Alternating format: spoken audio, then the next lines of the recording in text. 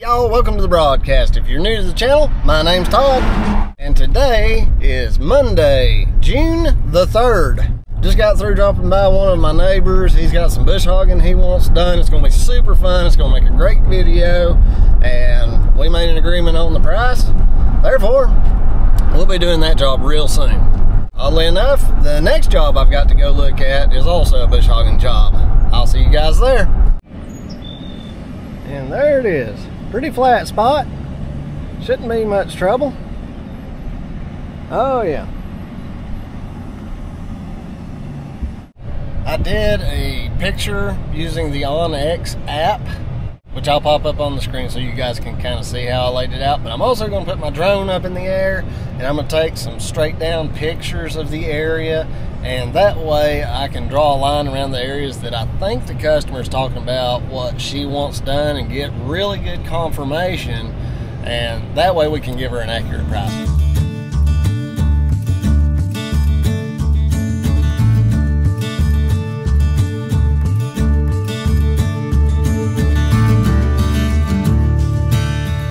There, we got our video. We'll be able to send pictures to confirm exactly what the customer wants. I'm telling you guys, these things are handy. This one I think was about $1,200 for the drone and the controller. This is a DJI Mini 4 Pro. You can get them cheaper that'll do a decent job, but I really like this one. She was a little taken back when I told her that it was going to be $225 an hour, and if you're looking to have me do your service, this is 2024. Every year that price will change and go up, and if she had let this property go further, like grow up more, that price would go up too. Last year she said that it was $145 an hour, but it took them a good bit longer to do the work than what I quoted her, and I told her, I'm like, I'm gonna send you a picture of the plat, and you can send that to as many contractors as you want. More than likely you'll find somebody cheaper, but that's just what I have to charge. But she told me if I could get her on the schedule, that she'd just go with me, so I'm thankful for that. I wish they would make it. I'm gonna have to put duct tape over this thing or something, because I'll set it down and then I can't see it and find it. All right, let's move on with our day. Wasn't sure what I wanted to do next. I think we'll go ahead and go to the yard, get the dump truck and trailer, and we'll go ahead and move the excavator and maybe have time to move the skid steer today back over the Brush Creek job. I think we've got some rain coming on Wednesday, and that'll set us up good to be able to burn this week.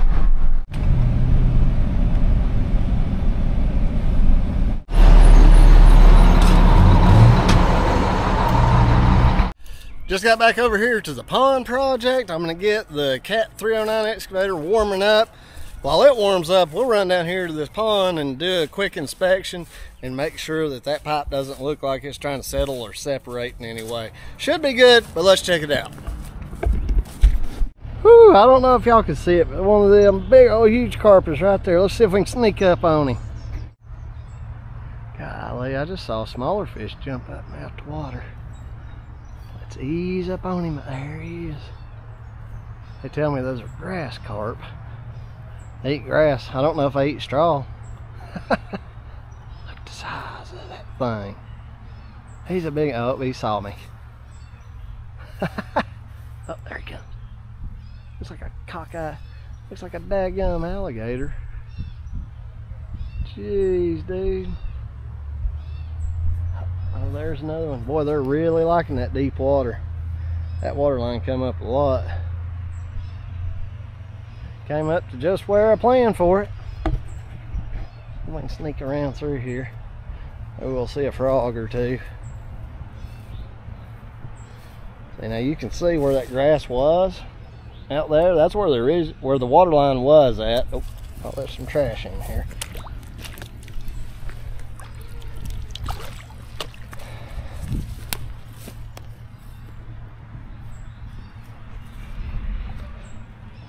Hoping them one of them fish bust the top of the water. Oh yeah, they were really schooled up when that water was down, but they're spread out. Makes me happy. They feel safe, they're happy. Oh yeah, it's looking good, real good. I'll just keep rolling film. Who knows, we may see something neat.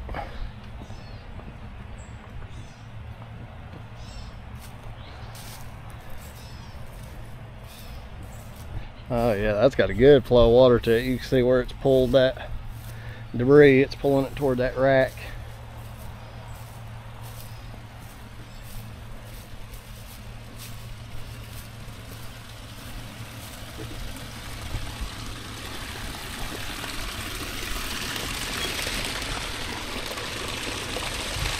Well, if there's an alligator in here, he's probably gonna get me. We don't have them up here. You can see how that trash rack functions. All that stuff comes up, sticks, twigs, and things. Collects, and then you can just reach down here and clean it. That's not my job.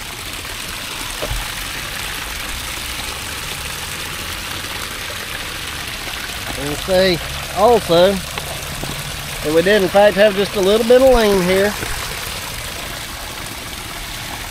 From that side to this side there's only about a ½ inch, but that's enough to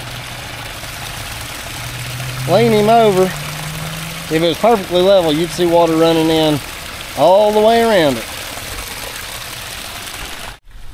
I'm sure the reason that leaned over is I wasn't able to drain this whole pond down at all, really. I just had to dig it out, and y'all saw how I did it. What's caused it is I used that poly seal, which is a real rubbery seal, and I wasn't able to pack the dirt as good on the far side of that rack as this side. Therefore, what's happened is I think that water's come in and softened the soil on that end of it, and I was able to really compact this side, and that's just put a little bit of pressure on it. It hasn't moved it so much that it damaged that seal or anything. We're going to poke our head in the outflow side now and see what that looks like. Maybe I can get down here. Maybe we'll see a big old rattlesnake or something. Who knows?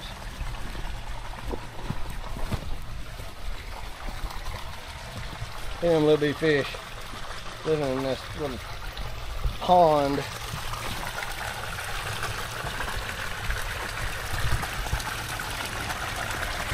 Alright, let me work my way around these briars. Wherever it takes, I'm going to get you guys a good view. Come on. I want to get stickered though. Can't help it. Bunch of poison ivy. 5 leaves, you're good. But them, that's poison ivy, and the way you can tell the difference is 2 of them look like a mitten, and the other ones are symmetrical. And the edges of the leaf are smooth. If it's got a jagged edge, it's not poisonous.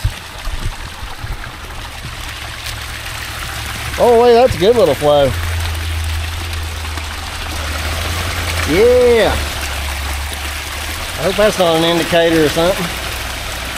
Oh well. Odd looking, isn't it? It's a good flow. Let's stick our head in here. Who knows? Candy Bogus may come in here and get us. Yep. Oh yeah, that's pretty. I like it. That looks real good. I wish I had a flashlight.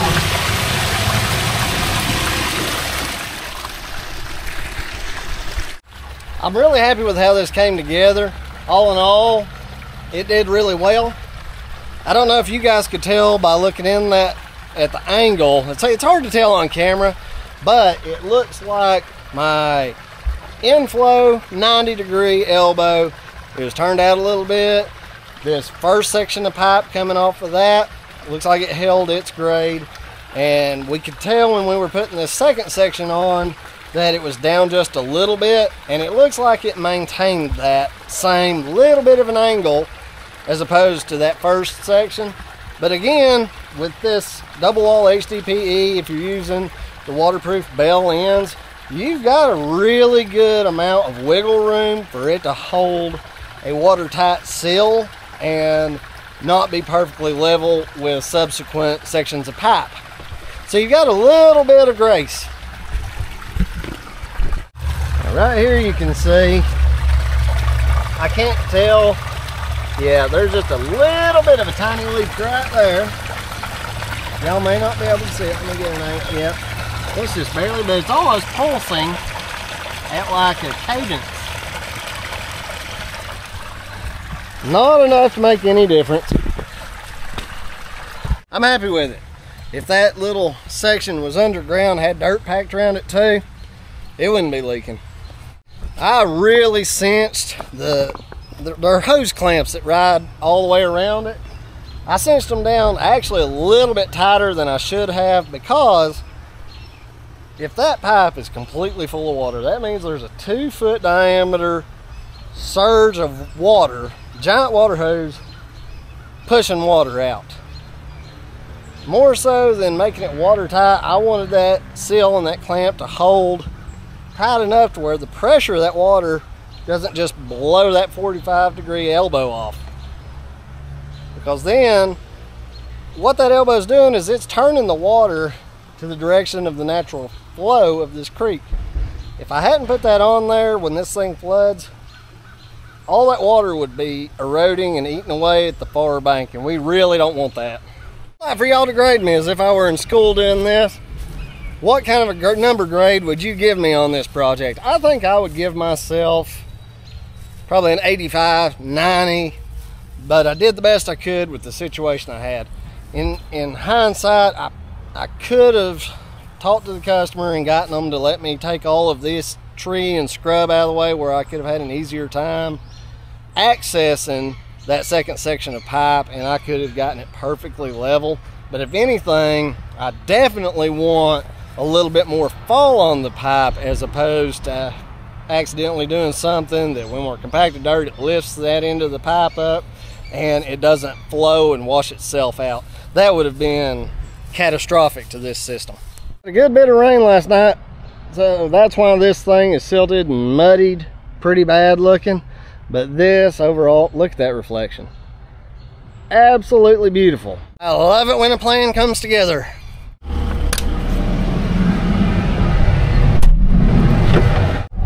Got the excavator warmed up. We're gonna get it on the trailer. We'll head over to the Brush Creek job and assess how wet everything is over there and what we could possibly get done this week.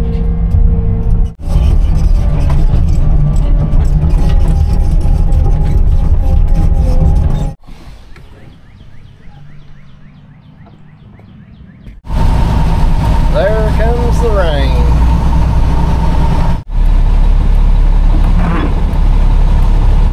We just arrived back over at the Brush Creek job, and before I go inspect and see what we can do over there, this little puddle's been getting on my nerves ever since it arrived. So I'm just going to scratch out a little trench to help it drain. Do you ever have something like that just pop up on a job that just aggravates you? Let's see if we can just scratch it out.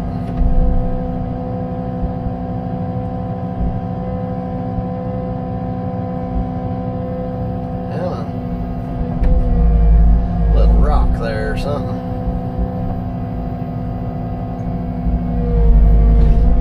I'm gonna be doing just a touch more finish type work on this little pond, so this won't be the last thing. This pond will look good when I get done with it. I just want to get that puddle drained out,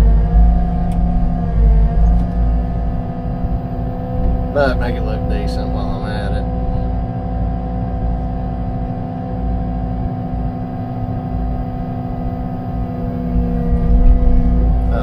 Do it. Puddle eliminated. Moving on. So just real quick, let's go over here and check out where the next crossing is going to be and see how that's drying up. So there's our pit machine. This going down in here is drying up really good. Go down here and check all this out. Yeah, this is a shaded area.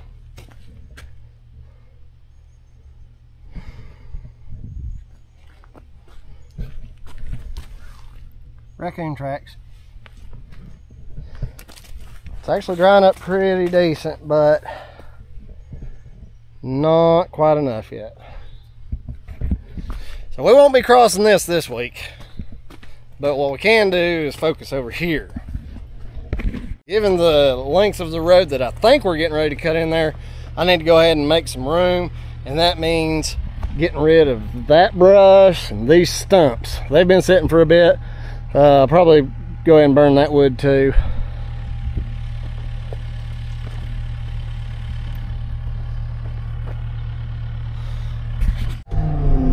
And we're going to have to make this pit a lot bigger. And the rain's starting to move in again. I'm just going to go ahead and call the video here. I think it's getting long enough for you guys. I'm going to run on back over there and get the skid steer. I'm either going to bring it back here or take it to the house, just depending on how the schedule is looking. I may end up having to go do some bush hogging work before I need that skid steer here. So thanks for watching, guys. We'll see you tomorrow.